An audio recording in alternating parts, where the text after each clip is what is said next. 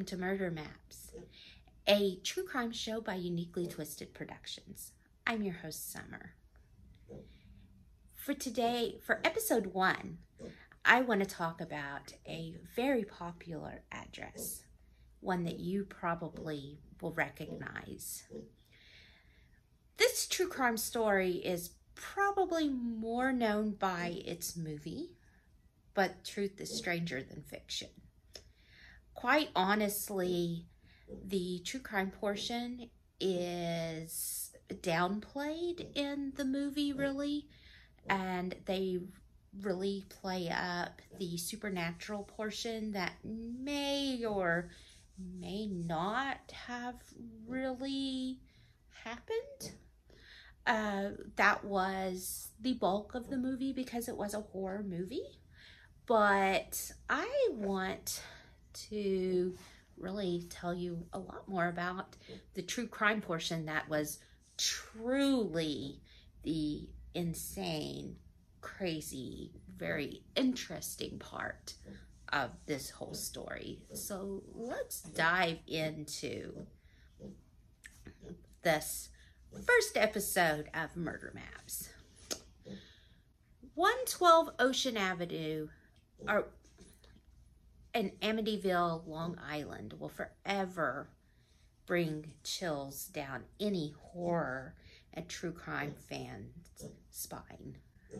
Yes, today we are talking about the Amityville house, as in the Amityville horror. This house was not only the scene of a brutal murder, it was also the house that brought Ed and Lorraine Warren into the minds and into the public eye and made them a household name. Before that, they were really only known to paranormal investigators and those in that sect. But most people didn't really know who they were. In fact, most people didn't know a whole lot about demonology and those things until this movie and, Ed and Lorraine Warren. So the movie was a huge success. It brought this house into the public eye. It made this murder into a common household name. I think most people know the murder. Most people would know when you say the DeFeos what happened. They would be able to connect them with Amityville. But most people don't really know the truth behind the actual story or how little paranormal played in the story. So let's start with our cast. Who were the DeFeos? Ronald DeFeo Sr., or Ronnie, as he was called, was born November 16th, 1930. He was a very handsome man, and he won the attention of an aspiring model whose name was Louise Brigante. And I'm probably butchering that name, and I'm very sorry. And you're probably hearing some noises around here. My mini pig Scarlett is playing with her toys, and she is having a blast. She's very much like a toddler. So you'll hear little grunts and jingly noises because she's playing. Louise was born November 3rd, 1931 to wealthy parents, and she spent a lot of her time hobnobbing with stars and wealthy people and people like Mel Torme, and was quite a bit above Ronnie DeFeo. And her parents really did not approve of their marriage. They were very upset about the marriage. And so they cut her off. They were not having that. They cut her off. They had nothing to do with them. And then something magical happened. On September 26, 1951, Ronald DeFeo Jr., or Butch, was born. Of course, you know, the magic of grandchildren brings a family together, and, you know, suddenly the Brigantes couldn't wait to, you know, get to know their grandchild, and so they brought their daughter Louise back into the family, and with that they brought Ronnie DeFeo into the family. But Ronnie was very hard on Butch. He was the firstborn, and he was a boy, and he expected perfection out of his son. His punishments were really, really harsh and very over the line. And so he would throw the child across the room, slam him into walls, and give him other such punishments. It breaks my heart to think of the way this child was treated. And his mother, Louise, just faded into the background and let him do it. Just kind of took the stance of, he's a boy, you know, let's let Dad handle it. Dad's the disciplinarian. And so she let him handle the punishment of their son. So Butch obviously did not handle this well. He was not a very well-adjusted child. He was overweight, so he was made fun of at school. He was very miserable. He was being made fun of at school. He had a really bad home life. He turned to drugs and alcohol to numb his pain. He was very angry. He was very violent.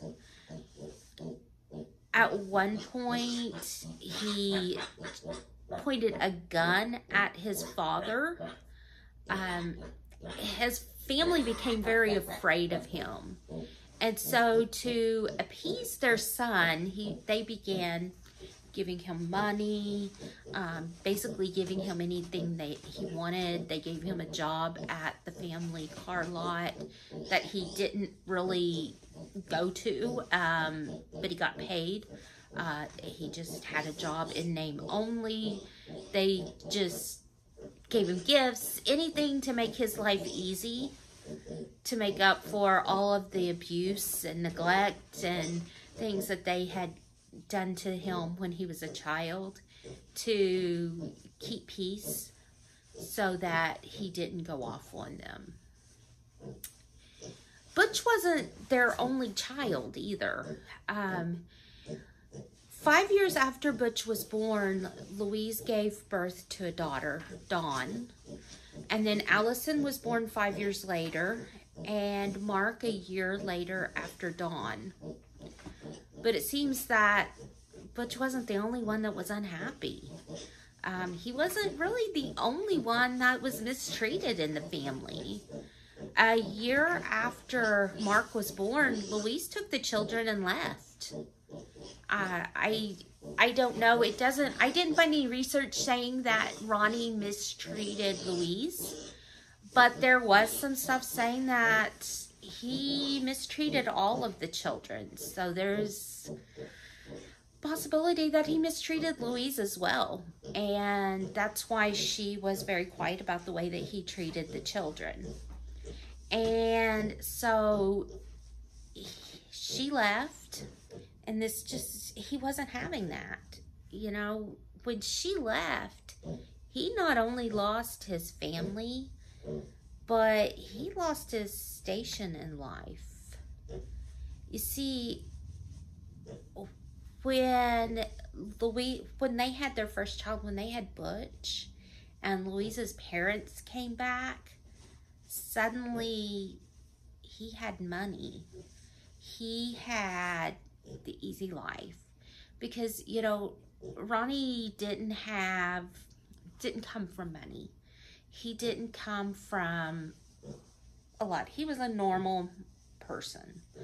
And Louise's parents made things easy for them.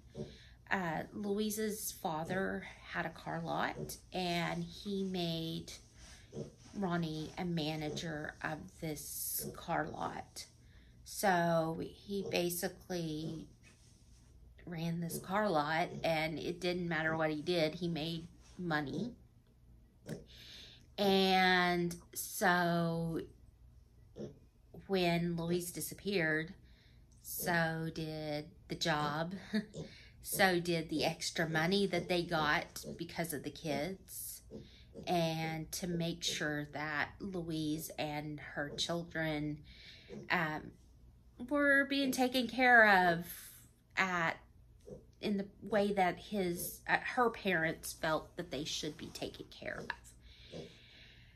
So he really didn't like that. But Ronnie was apparently a very talented writer, and he co-wrote a song, The Real Thing, about his love for Louise. And this was recorded by Joe Williams in 1963. And it was, sorry, I kind of lost my notes here. And it was on his album One Is a Lonesome Number. This worked, and Louise came back to him. And so when Louise and the children went back to him, so did the money, so did his station in life and his job, and everything for Ronnie went back to normal, just the way that he liked it. And in 1965, they had their youngest child, John Matthew. At this point, the family moved from Brooklyn, their Brooklyn apartment, to a very affluent South Shore community in Amityville, Long Island. This is where they bought the Amityville house. The Amityville house is a large 3-story Dutch-style home, and everybody is probably kind of aware of the look of the house.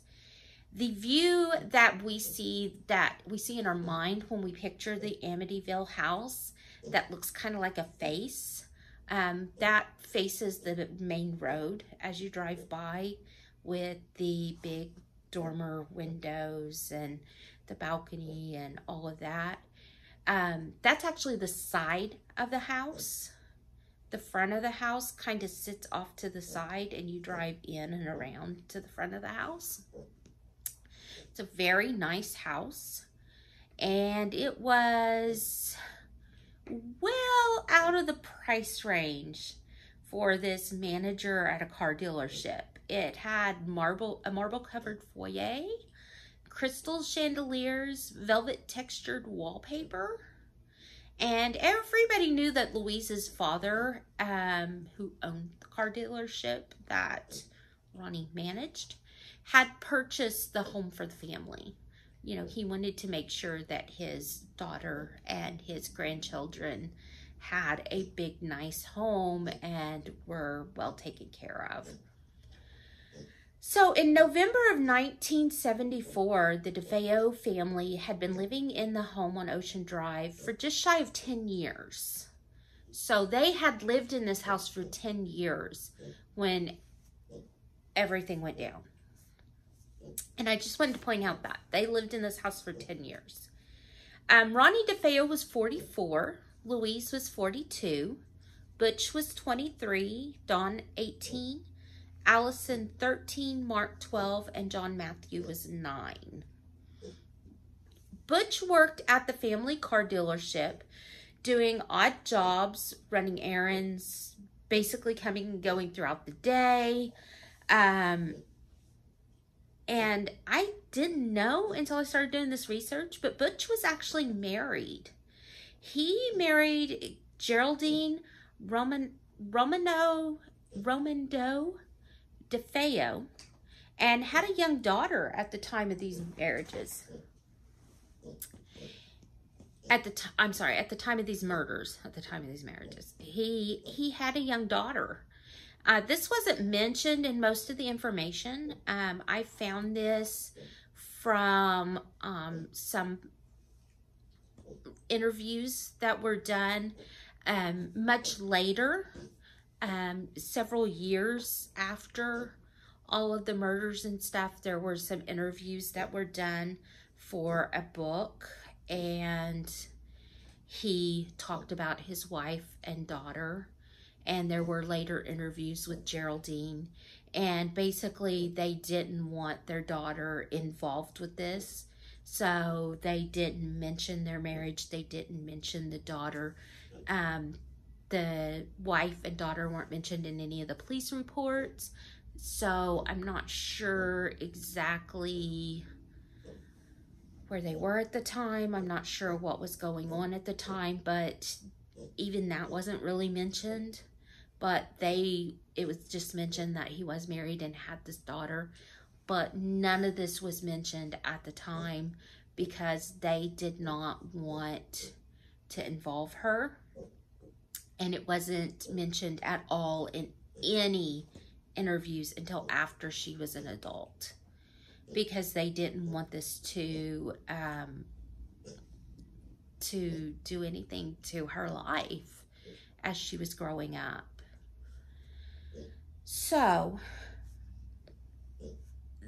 the family and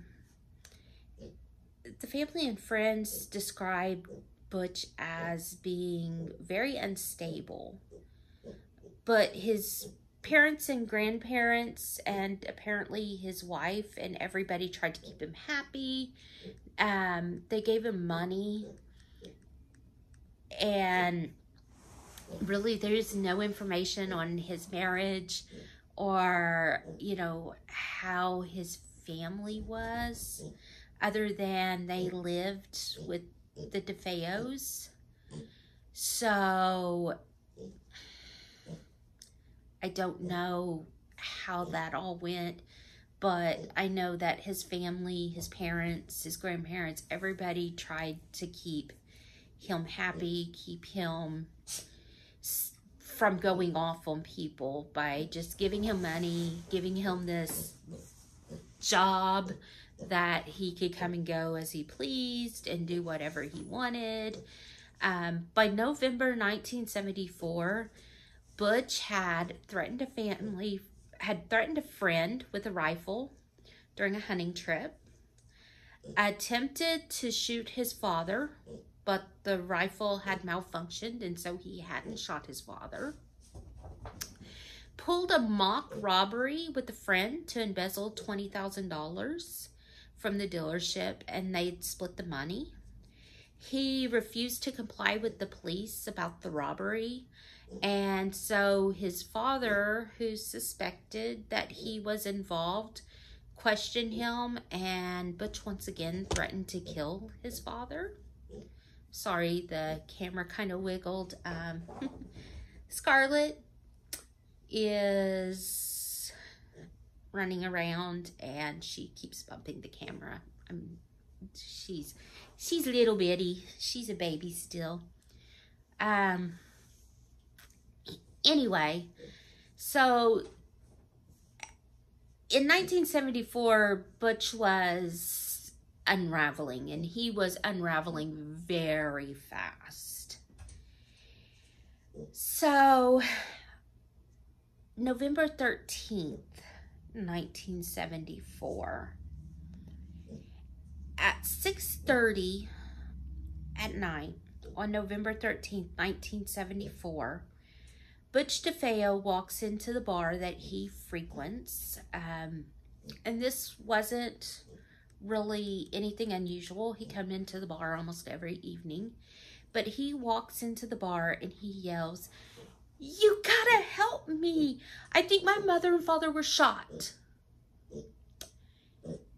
And instead of calling the police, this group of men that are his friends decides to go with him to the house. So you've got Bobby Keiske, one of Butch's best friends, John Altieri, Joey Yeswat, Al Saxton, and William Scordomaglia, who owns Henry's Bar. They all piled in Butch's car for the 1-block drive to the DeFeo home. And when they got there, Bobby, who is Butch's best friend, led the way into the unlocked house. The family has this dog, Shaggy, who's a sheepdog, who was in the kitchen, and he was like tied up to the kitchen door because he was not housebroken. And so at night he would make messes in the house. And so they didn't want him to make messes on the carpet and stuff, so they put him in the kitchen, like tied him up in the kitchen so that if he made a mess, it was on the tile.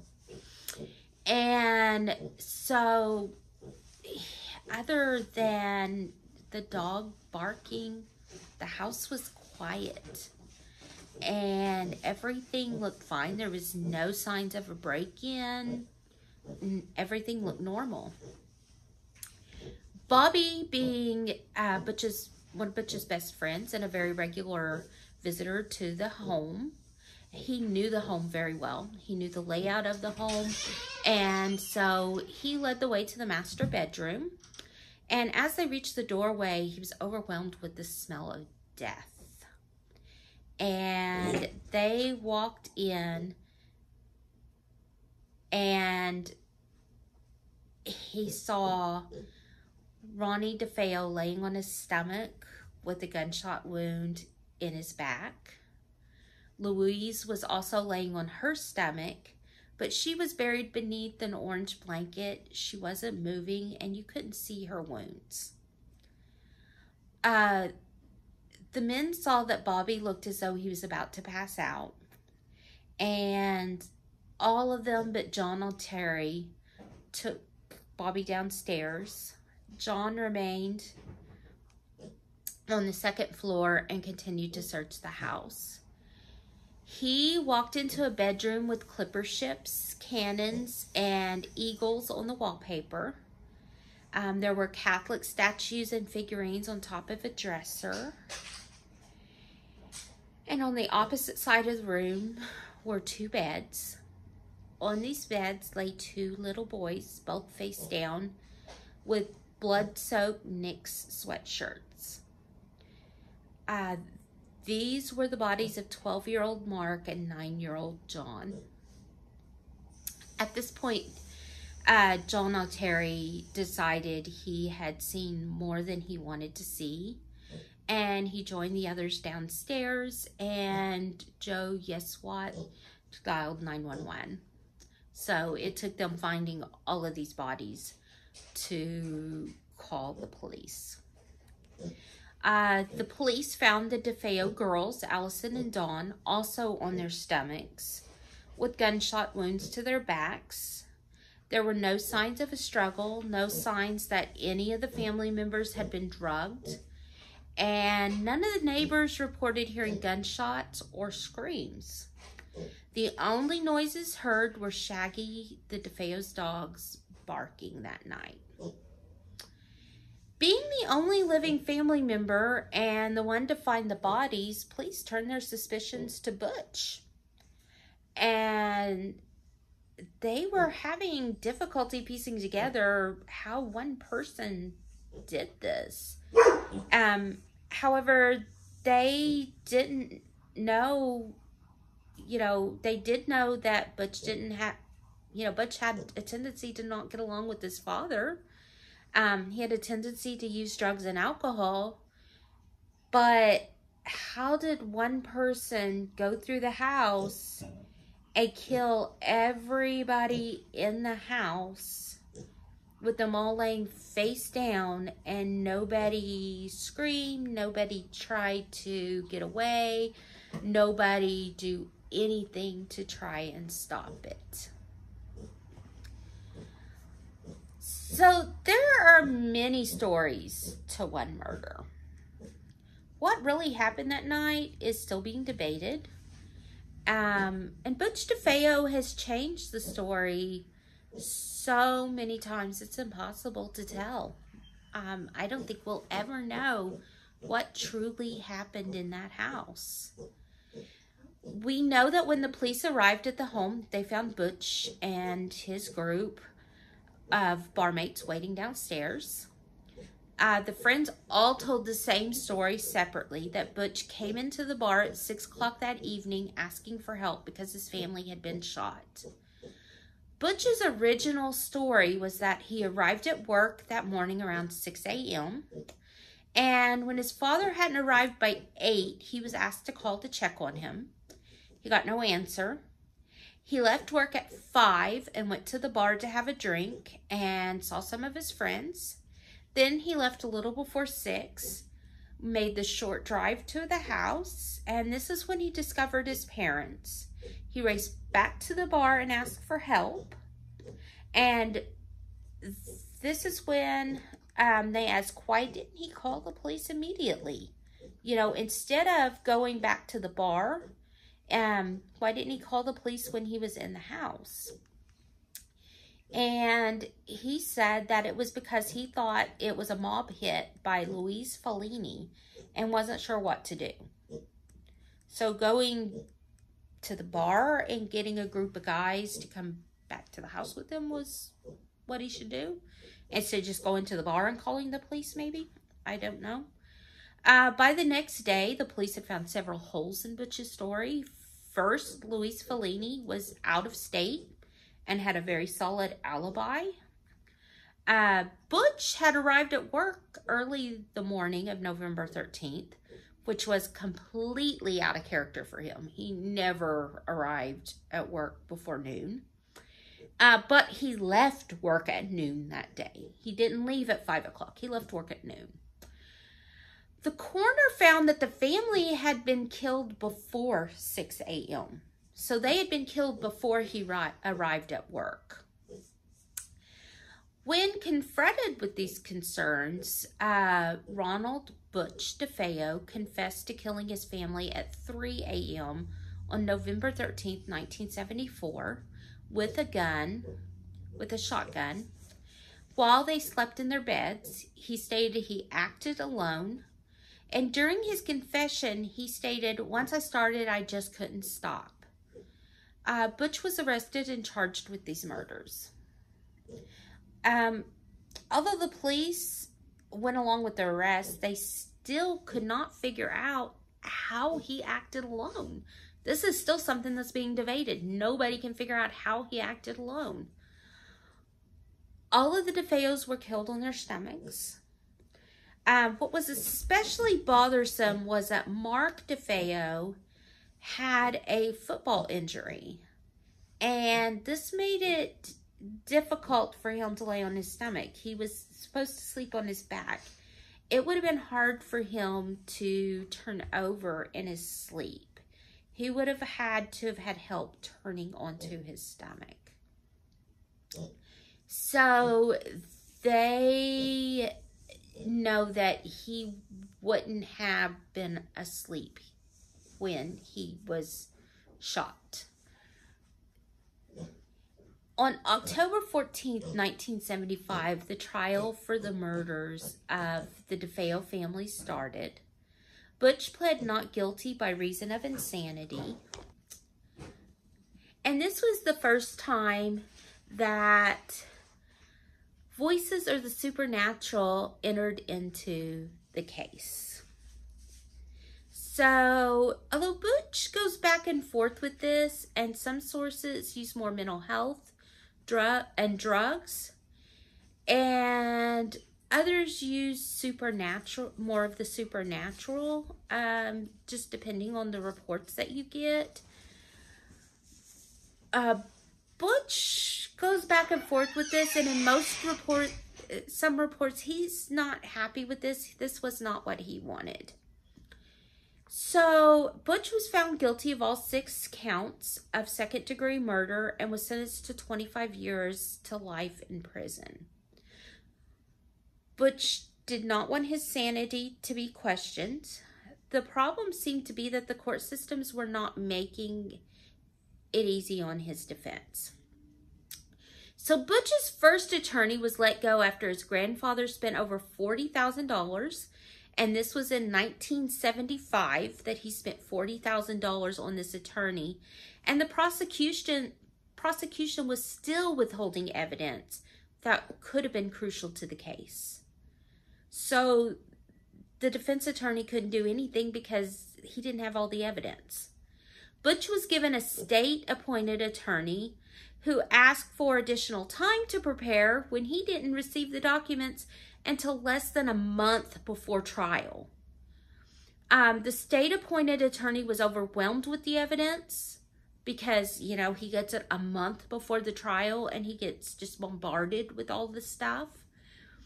Much of which implicated an accomplice, and some even named another person.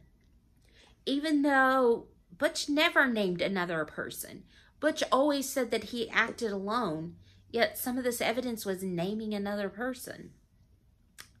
Not being granted enough time to prepare, he had no choice but to continue with the insanity plea. By November 30th, 2000, Butch met with an author, Rick Asuna, and this is where a lot of information comes from. And Butch told him that he did have help killing his family. And so this is really interesting. You know, the Amityville murders, the Amityville horror was written long before this. And we'll get into that aspect of it later because that all came from the family that lived in the house after the DeFeos and what they said.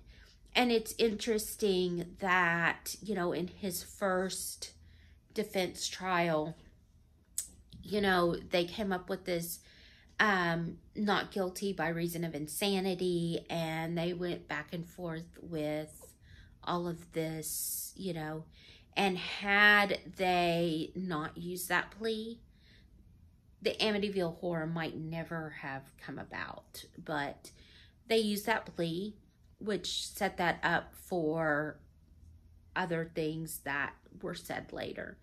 But on November 30th, 2000, Butch met with this author, Rick Asuna, and told him that he did have help killing his family. And this was something that Asuna shows on his website, AmityvilleMurders.com. And this was really interesting. This website's a really interesting read if you are interested and want to look it up. And that's AmityvilleMurders.com. The police believed from the beginning that Butch had an accomplice. Butch's attorney fought the court to get evidence admitted that proved Butch did not act alone. And the Butch denied this. In his confession, Butch stated his sister Dawn and two of his friends were involved in the killing. His story was, and this did not come out until 2000. Now remember, the murders happened in 1974. So in 2000, these came out. So his story is that Ronnie DeFeo, Sr., the dad, had always been abusive to all of his children. And both parents, Ronnie and Louise, were very controlling of their children. And Louise was very passive when it came to Ronnie's abuse of the children, which I had mentioned all of that before. She just kind of sat back and let it happen. After a particularly bad day, Butch's sister Dawn was really upset because her parents wouldn't let her go to Florida with her boyfriend. She and two of her friends were in the basement getting high that night, and Butch was in bed asleep. Someone came into Butch's room and woke him up. This person was standing by his bed holding a shotgun. He stated it looked like his sister. He thought it was his sister Dawn, but he wasn't sure. He followed her to the basement where their two friends were still there. The girl and two friends filled him in on the plan. So he's saying the girl, not necessarily his sister. They would kill their parents in their sleep. The younger children would go to their grandparents' home in Brooklyn, and Dawn would go to Florida with her boyfriend. And Butch agreed. So basically, they were just going to kill the parents, and that was it. Just get rid of the parents who were abusive, who were controlling. Get rid of them. Everybody else lives. Everything's good, right? At 3 o'clock on the morning of November 13th, 1974, he and Dawn and one friend went into the parents' room on the second floor while the other friend went down to be a lookout. And both parents were shot in their beds while they slept. Ronnie DeFeo was able to get up and try to fight back, but a second bullet killed him before he could reach them. Louise lay moaning as she bled out, but Butch shot her again and killed her this time. It would be at this point in the story that the two bodies were staged, being placed on their stomachs. So this is how the parents were killed. Butch states he left his parents' rooms and went downstairs and went outside. He was kind of overcome. One of the friends they had recruited to help had been overcome by the killings and had fled the scene. So at this point, it's just Butch, his sister, and one of the other friends. Butch gave chase to bring the friend back to help clean up. So Butch and this other friend are now gone. They were in this together at this point. They were all together in this, and he didn't want anybody to leave until everything was done. While he was out chasing their friend, Dawn has other plans. Dawn, in her alcohol and drug-addled mind,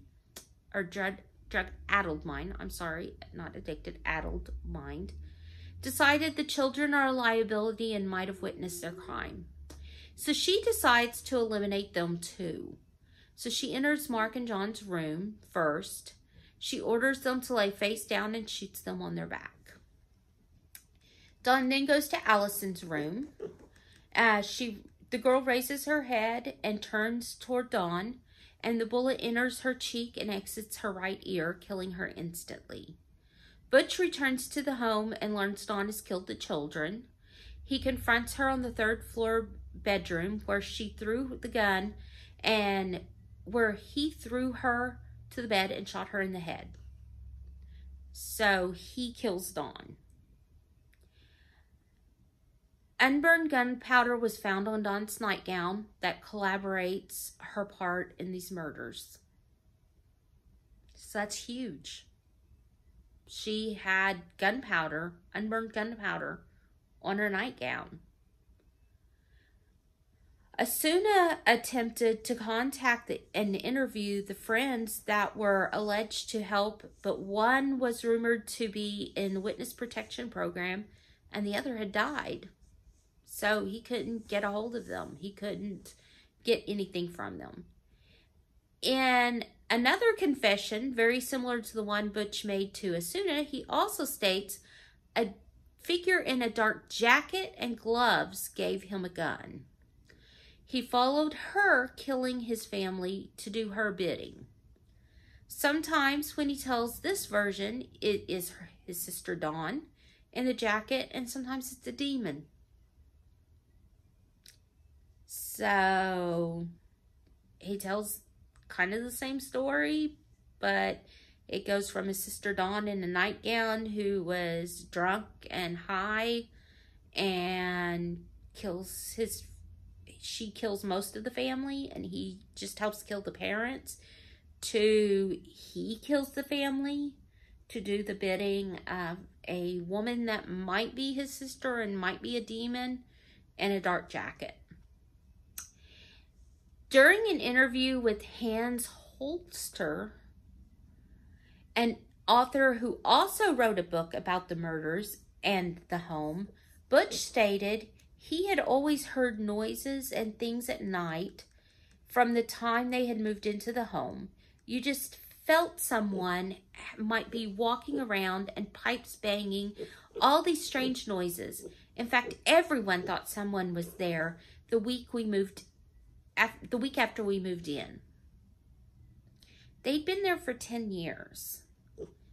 And he didn't make these claims before. And these claims didn't come up until this author. They would hear people screaming but couldn't find the source. A painting would move from floor to floor, and everyone in the house would deny moving it. His parents thought the devil was in the house, and that was another reason for all the religious statues around the house. He had felt very oppressed by the house and ran away several times. He told his father if he didn't let him leave the home, he was afraid he would kill everyone. But the way that they were all afraid of the boy, you would think that they would let him leave the home. And if this was going on in the house and they weren't happy with the house, you'd think they would sell the house and buy another house. It's not like they just didn't have the money. Let's break all this down before we move on to the aftermath and what was really, made this house and the murders famous, which was the Lutz family. First, you have the dad, Ronnie DeFeo, who's under the thumb of the grandfather. He was told he was not good enough to marry the daughter. And although he won that battle, he was reminded that he was indebted to the father-in-law for the rest of his life. Because even though he was not good enough to marry Louise, and he did, it's kind of like, I won, I got this.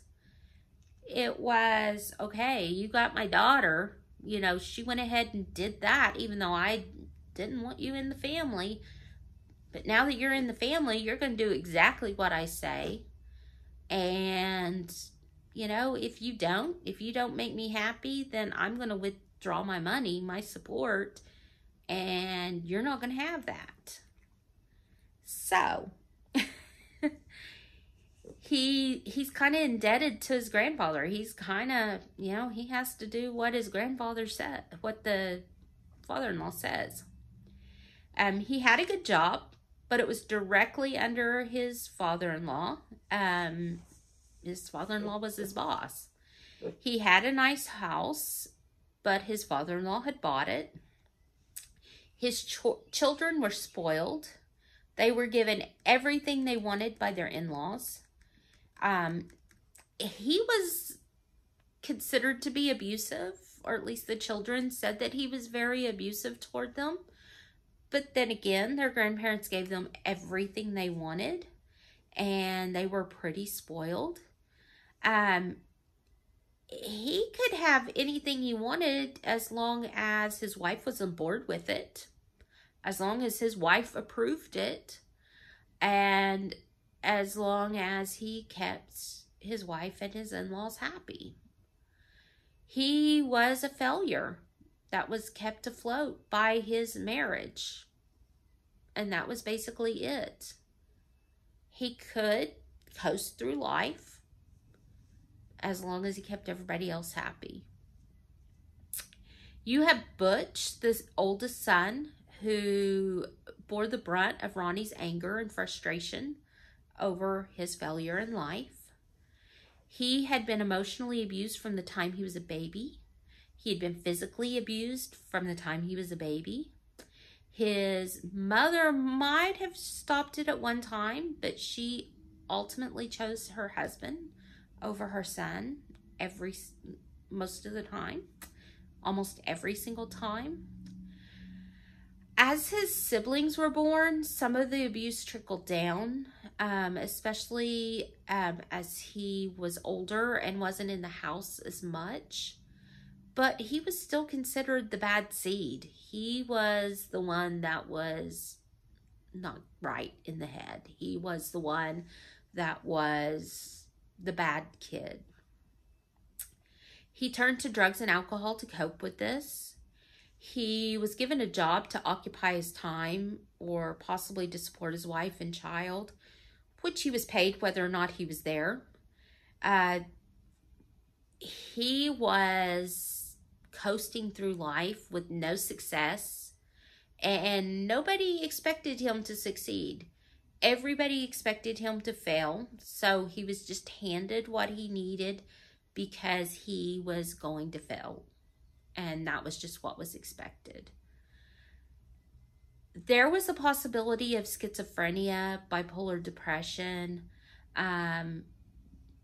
He seemed to dissociate, and this kind of led him to this could possibly have been what led him to report seeing a demon or his sister handing him a gun and killing his family, voices telling him to do it. It seems like it could have been, drug-induced. There is such a thing as drug-induced schizophrenia.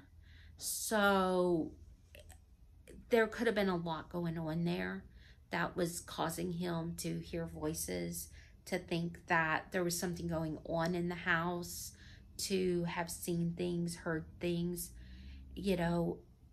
or it could have just been, I was angry, I wanted out, and the only way out that I could see was to get rid of everybody. Dawn also seemed to play a big part in these murders, possibly. And if they found unburned gunpowder on her nightgown, there's a possibility that she did play a big part, or that she fought for the gun. I mean, there's two ways to look at that. She was the closest in age to Butch, and as siblings, they were close. She also received a lot of abuse from her father. She wanted to move out of the house and go to Florida, but was forbidden by their parents, even though she was 18. These two, being 23 and 18, were still being controlled by their family, by their parents. And she was controlled by money, by support. Louise's parents had pulled support when she married Ronnie. And they held money over Ronnie and Louise all the time. And so now these parents were doing the same thing. You leave the family, you move out, you do this, I will take your support away. So they felt like they had to do exactly what their family was telling them to do. But would she have killed her younger siblings on the chance that one of them saw them kill their parents? Was this drug-induced? Was it anger, jealousy of the younger siblings? Could her brother have killed everybody alone without waking everybody up? There's just so much that we don't know. So now let's look at the spooky aspect of this and where all that came from, the movies, all that. So George and Kathy Lutz were looking for a home big enough to comfortably blend their families in the summer of 1975. So a year after these murders. They reported looking at about 50 homes and loved 112 Ocean Drive despite its past. They moved in December 18th, 1975, just over a year after the murders. A friend suggested getting a priest to bless the house due to the murders, and they agreed that this might make everybody feel easier, and they asked a Catholic priest to come in and bless the home, just to be safe, just to, help everybody, help the children, everybody feel comfortable. And so Father Ray came to the house. As the priest left, he told them he felt something strange upstairs in the bedroom. The one with the half windows. The windows that look like eyes. This had been Butch's bedroom. He said they would be fine as long as no one slept in that bedroom. The family had intended to turn the upstairs room into a sewing room, so they felt that everybody would be fine, that there was not going to be any problems.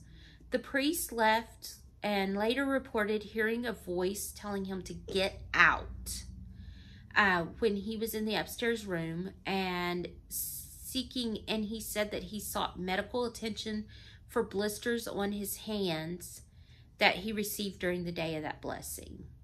But he didn't tell the Lutz family any of this, he says. The Lutz family reported experiences that started immediately after moving into the house. They said they had cold spots throughout the house. They felt strange vibes and they heard sounds. The family started to immediately have personality changes, especially George, the dad. He started to obsess over a fireplace that didn't get hot enough. He secluded himself from the family. He heard what sounded like a marching band, but no one else could hear it. He never wanted to leave the house. He was just obsessed with this house. Kathy Lutz also had dramatic events occurring almost immediately. She claimed to be touched by somebody that wasn't there. She also claimed to wake up with the face of an old hag that would take hours to go away. The youngest daughter, Missy, started to see an angel that showed itself in the form of a pig with red eyes. And the pig's name was Jody. Now, I'm sorry, I have a baby piglet and she is so cute, and I hate the fact that pigs are associated with evil, even though they sound like demons when they scream. It breaks my heart because they're not evil. George and Kathy, the parents, claim to have seen two red eyes staring at them from outside, and Missy said she thought that Jody was wanting inside the house. George and Kathy started inviting people over just to see if others heard noises that they were hearing. They would put the children to bed and sit downstairs with their friends and hear people walking around upstairs. The parents and the friends would rush up the stairs to find the children sound asleep. In one interview, George said, "There is such an emotional moment when someone else confirms to you that what you're hearing is also being heard by somebody else. It's not just you hearing it. It's not just your imagination." And I can understand that. That would be pretty emotional for me too, if I were hearing things. So the last night the Lutzes were in the home was the worst activity. George says that he watched Kathy levitate off the bed and start sliding away from the bed. He felt paralyzed while watching her being dragged away and someone else get in bed with him. He heard the children's bed slamming up and down in their rooms and being dragged across the floor.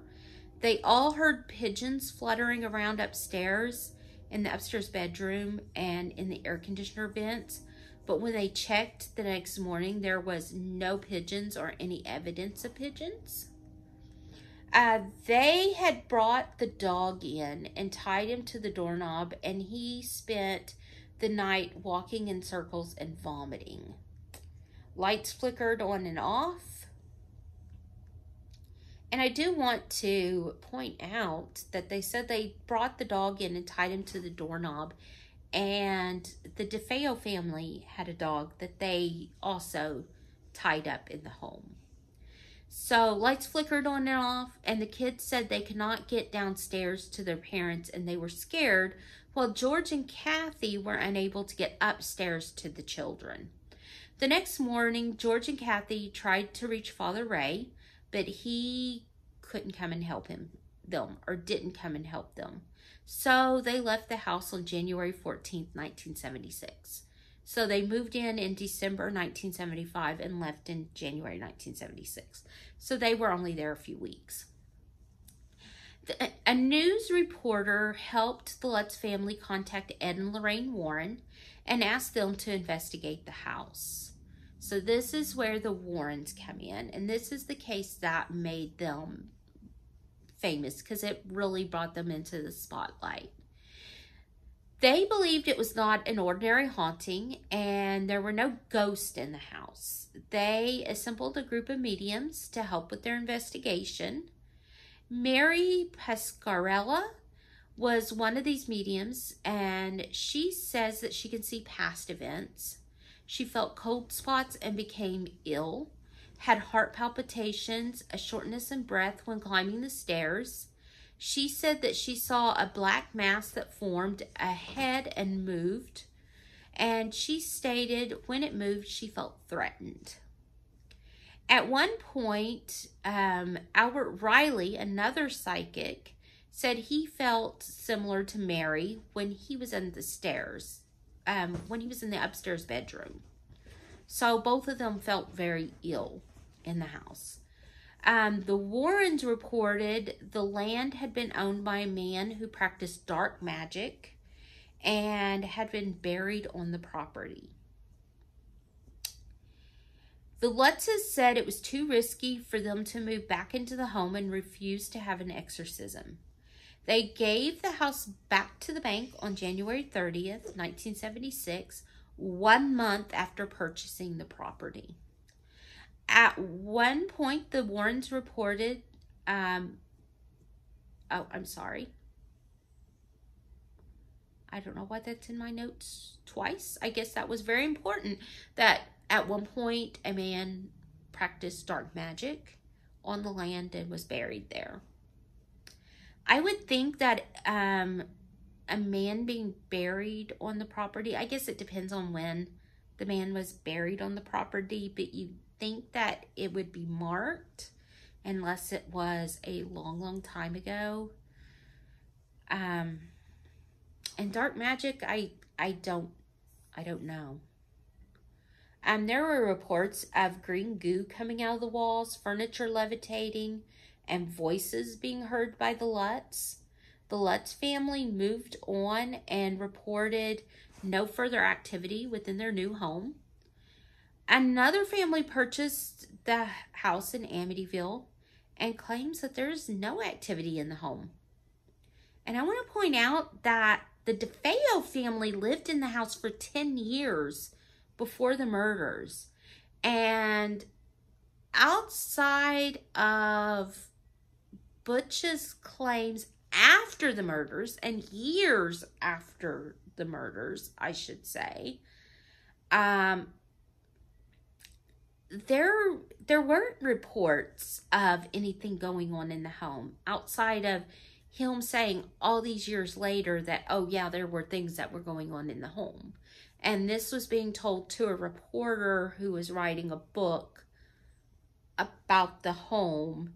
And this was after books and movies came out about the home being haunted. So, I don't know. And now these people are living in the house and saying there's nothing going on. There are many people who believe that the Lutz family, George and Kathy, made up their story in an attempt to gain money. And there are some things that support this claim. First, they knew that the home had recent murders. In fact, it had been just over a year since these brutal, gruesome murders had occurred. And at this point, Butch hadn't said anything about anything supernatural occurring in the home, but he had been found guilty by reason of insanity. They knowingly purchased the home With all the furnishings inside, they chose to keep everything that was left in the home. They were struggling financially, and they knew they could sell their story for books or possibly a movie if they made it sound good enough. However, they got a great deal on a very, very nice home. I mean, remember, marble floors, crystal chandeliers, a house that the DeFeos couldn't afford, but that the Louisa's parents bought for them. And now after this, obviously the house wasn't going to sell. So the Lutzes bought it, and they got a pretty good deal on this murder house, and they were able to get quite a bit of money for all their rights, their story rights. They claim to have been skeptical and to not believe in ghosts going into the home. Their story was very sensational. I mean, it was over the top when you really look at, I mean, green goo coming out of the walls, levitation, beds going up and down, moving around, not being able to get upstairs, the kids not being able to get downstairs, an angel pig. It was very over the top, very sensational. And it seems that most of what happened all in one night. Like, they were there for only a few weeks. Things happened, but then all of a sudden in one night, all this stuff happened and they ran out. It was scary, but Butch walking through the home with the shotgun shooting everybody in the family seems even scarier.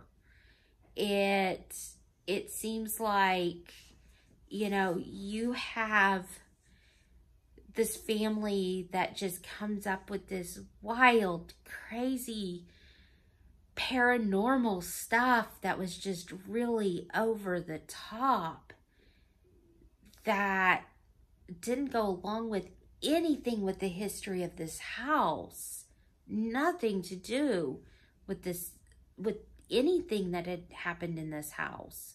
You know, when you have this house that not only, that just over a year ago,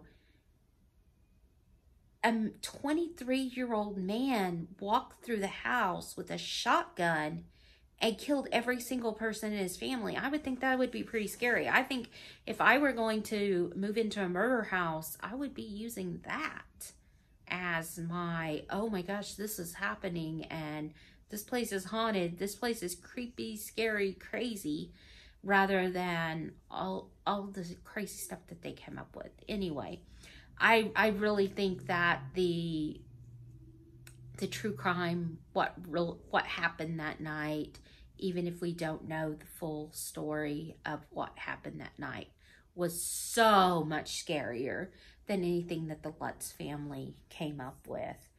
Regardless, you can get lost in the plethora of Amityville movies that have been made. Unlike the Conjuring world that Annabelle belongs in, these movies have been lost in sequels that are kind of standalone. It's crazy. I've seen several Amityville movies that I don't know, they really didn't make a whole lot of sense. I saw the original and I saw the remake that stands pretty true to the original. And I have to say, I love the movies. I'm not going to say I love the movies. I love the story. I've read the case by the Warrens. I love the Warrens. I'm not going to, I really, you know, I love true crime, but I also love the paranormal. And if you listen to my podcast, you know that and stuff. But I also watched, I don't know if it was a second Amityville. I watched it when I was a kid, and the one thing that I remember is a man working on a garbage disposal, and he puts his hand down in it, and the house flicks the disposal on, and it like chews his hand up. And I have the hardest time with garbage disposals now, and putting my hand down in the garbage disposal to get stuff out. It scares me to death, even though my house is not haunted. So that, and there was a lamp, and that's all I remember of that one. There was a crazy lamp, but those didn't really go along with the actual story. It was just, I guess, money makers, really bad B horror movies, which are my guilty pleasure. Really bad horror movies and sci-fi movies, I have to admit I love. Anyway, back to our story. These movies have taken a lot of liberties. They've stretched the truth because they're movies and they have to make good movies, you know.